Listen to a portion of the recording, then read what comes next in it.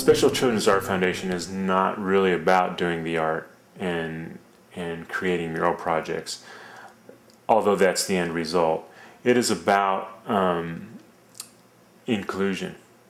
That's what this organization is about, creating a platform where kids can come together, work together, put any prejudgment aside from their preconceived ideas of what these kids are going to be, when you bring them together. And it is basically about helping them learn to communicate with each other, to work together, have fun together in creating the art.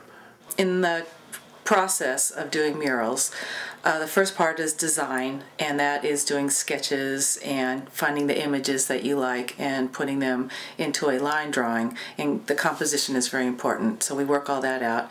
And then once we find something we like, then we add the color the way that we like it, and we have a lot of paint that we have used on other projects, and we try to recycle that into our next ones, also adding in probably 10 to 15 new colors.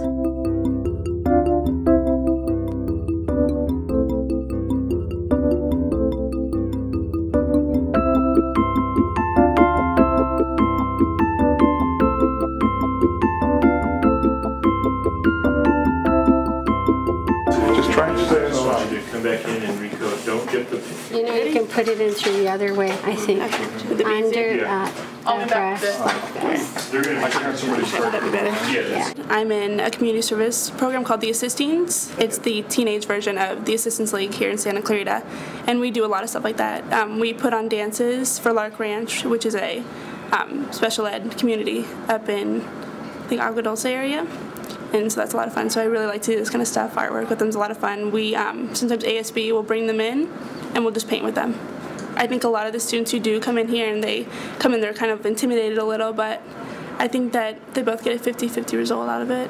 It's a lot of fun for everyone.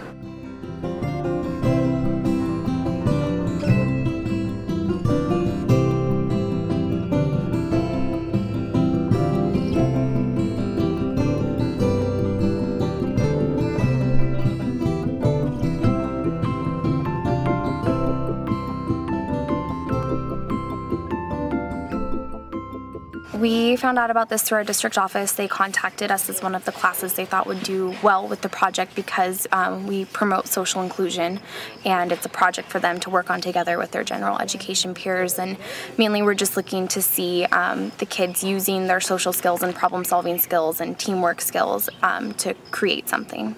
You got it. Now all the white area, all in here. There you go.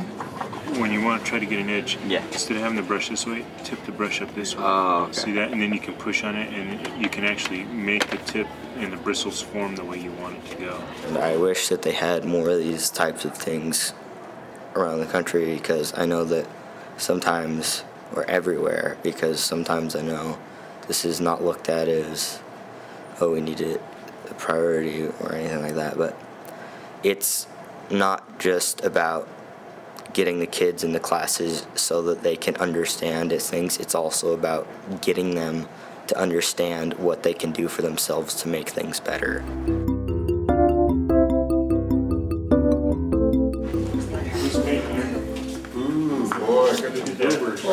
Working together, people that you normally don't associate with can be really good because you can become really good friends with them, and you might have a lot of things in common. Working together is good because you have friends with you and they can help you.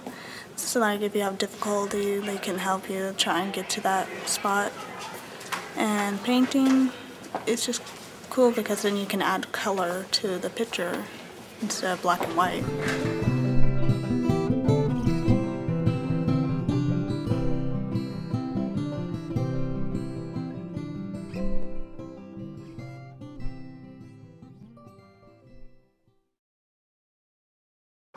We've worked with every disability there is, and every child has been able to participate on a project and paint on this community project. Until you try and get the paintbrush in their hand, or take them out surfing, or take them skiing, or taking them out anywhere to experience life, you don't know until you try it.